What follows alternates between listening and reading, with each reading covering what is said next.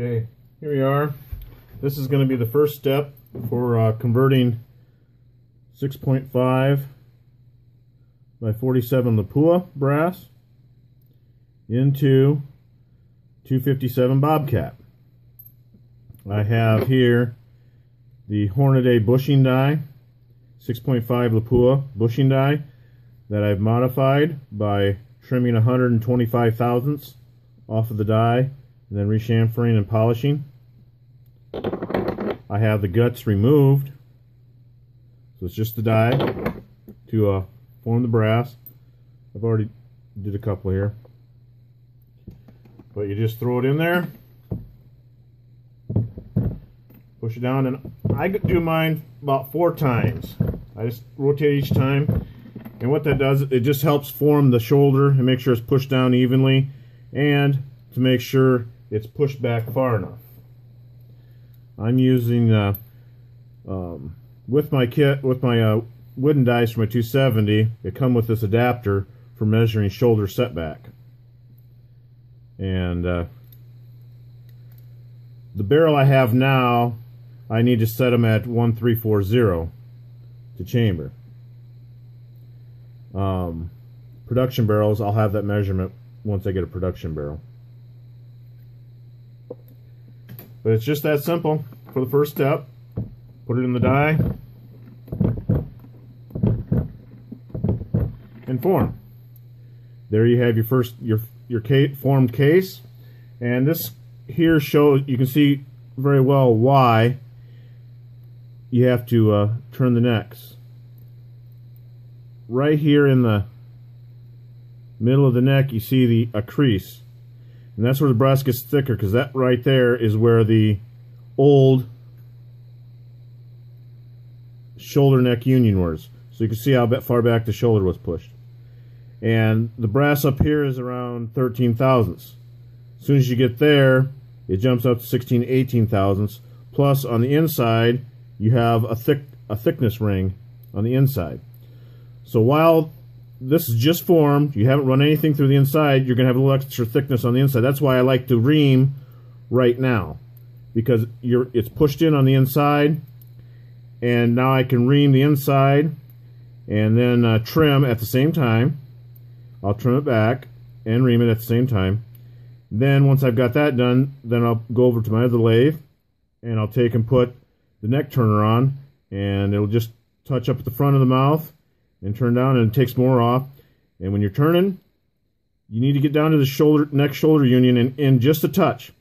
This will be the seating issue problem, is right at the neck shoulder union if you get it too thick, especially once you seat a bullet. And we'll go over that in the next step, and I'll have the reamer figured out for the 257 Bobcat procedure. Thank you. Okay, here we go. We have the formed cases, and now we're going to set up and do the reaming. I always take a little bit of my homebrew lube and spray it in the necks just to help lube a little bit. In here we have, I've switched, and for the 257 Bobcat now, I've installed the actual 257 Forster reamer. And it works just perfect on the 6.5s after you formed them to get rid of that ring, because inside of this neck is right at that. And you'll see when I go to mount it into the machine, see how it just slides in, and where it stops, that's where your ring is on the inside. Then with the attachment for the drill, it reams the outside, and now I'm trimming it down to length all at the same time. As easy as that. There I have a reamed and trimmed to length case, and now that is ready to go.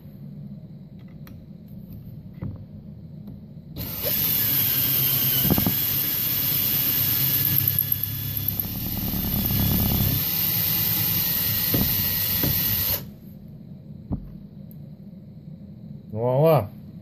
Now I just need to do the neck turning and chamfer deburr, and we're good to go. So again, for the 257 Bobcat, we use the 257 Forester neck reamer, because it's actually made, these Forester neck reamers are actually made to use with a fired case. And basically, because we're only going one caliber down in necking, it means that fired case is out of a, like the 257, the inside diameter is basically just about right to seat a 6.5 millimeter bullet, and per se, same with 6.5. Once the 6.5 is sized down, the inside dimension is just about the same as the 257 fired diameter. So that's why the reamer works. So you're going to need a Forester lathe. You don't have to have the Forester lathes if you don't want. If I was just for my neck turning, I may think about the Century 21, but I like having my Foresters. I have two, so I can have them set up to do two different procedures at once. And 257 reamer, Forester lathe, trim. In this situation, when we're making the brass first, and then we're sizing it, we're going to size it down. We're going to want to leave these a little bit long. I'm leaving, trim to length is 1646. I leave it 1656. I'll do the final neck down, and then I'll have to come back and touch up the trim on them. I could get it exact, but I figure once I'm done forming, I'll do the final trim, and then they're ready to go. But like I say, you want to leave them a little bit long on this step. Then we go in, we'll do the neck turn, and then we'll do the final form, and then they'll be ready to fire.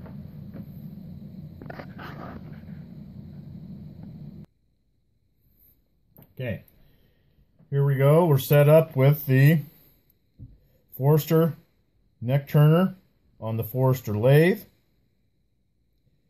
with the power attachment on the drill. I've got the formed cases here. On here, I have the 6.5 millimeter RCBS neck reaming pilot, just to make sure if there's anything on the inside, it'll finish taking it off. And I have this set so it just touches at the mouth, and what we're going to end up with is about a 12.5 to 13 thousandths thick net. But with the power attachment, you can see it just makes it real easy. You just feed it slowly, go over it a couple times,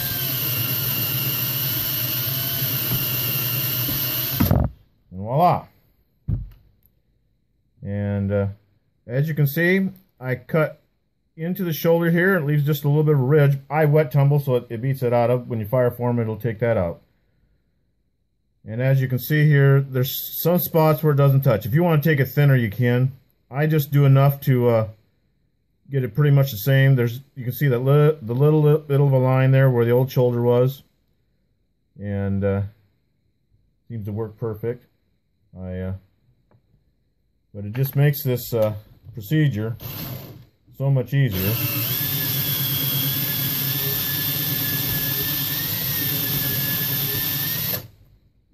And boom, just that easy. They're turned and ready to run. Now the next step will be to run it, put the 279 bushing in the lathe, in the die with a 25 caliber bushing neck expander.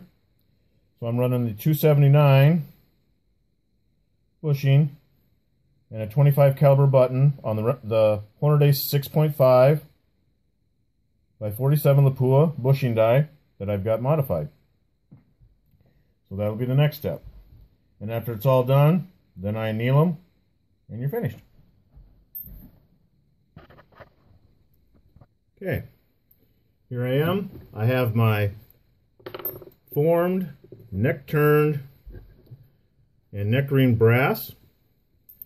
I now have the 6.5 by 47 lapua die in here, and I put the guts back in with the 279 bushing and a 25 caliber button.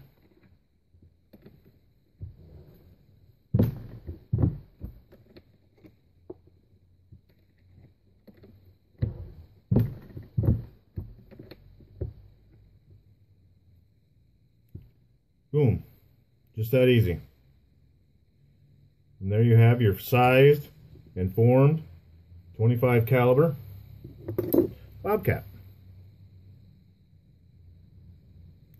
With about a 253 inner neck, with 257 gives you about 3 to 4 thousandths neck tension.